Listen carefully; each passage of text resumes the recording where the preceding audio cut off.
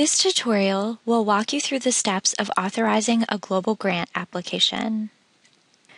This video will show you how to authorize a grant if you are a primary contact or a district officer, and will also explain how to authorize DDF.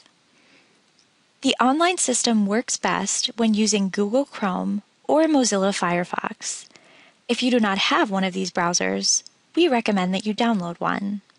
The system also works best when using a desktop or laptop computer rather than a mobile device or tablet.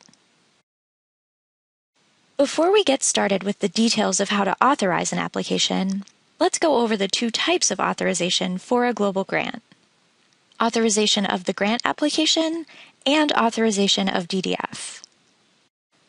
The grant application itself needs to be authorized by the following individuals: the District Rotary Foundation Committee Chair for both the host and international sponsor districts, the primary contact for the club or district hosting the grant, and the primary contact for the international club or district sponsor.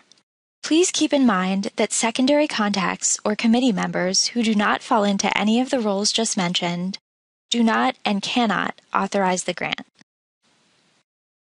For any district contributing DDF to a project, the following individuals need to authorize the amount of DDF being used: the District Rotary Foundation Committee Chair and the District Governor. In order to authorize an application, you will first need to log in to the online grant application system. Once you are there, select Global Grants. On this page, you will see all of the grants for your district. Find the heading Applications. Then, select the number of the grant that you need to authorize. You'll see the status of the grant next to the title. Click Open to the right of the record.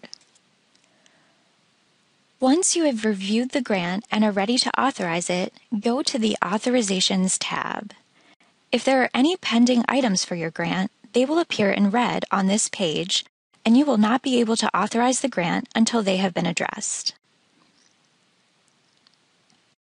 Once you have completed all pending items, you will be able to check the box indicating that the grant is complete.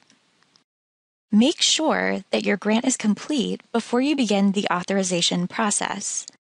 Once the process has begun, you will not be able to edit the grant.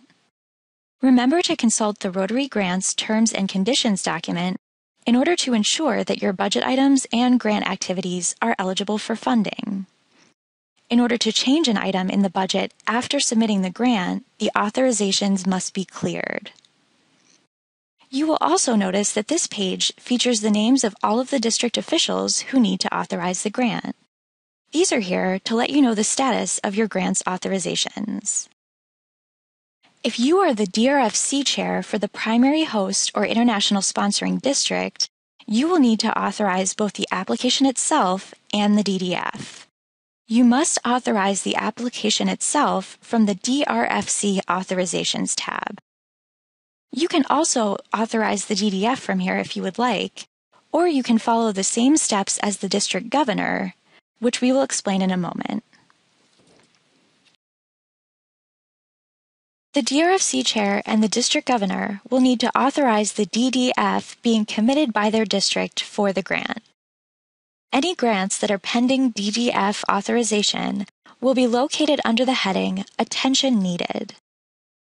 Select the grant that you would like to authorize from the list by clicking Open next to the grant title.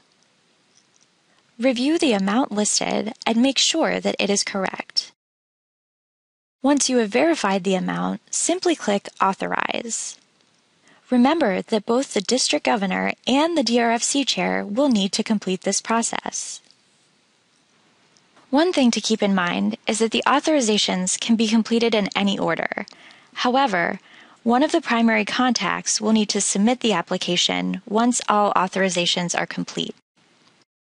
You should now understand how to authorize a global grant application, as well as how to authorize DDF if your district is contributing funds to a project.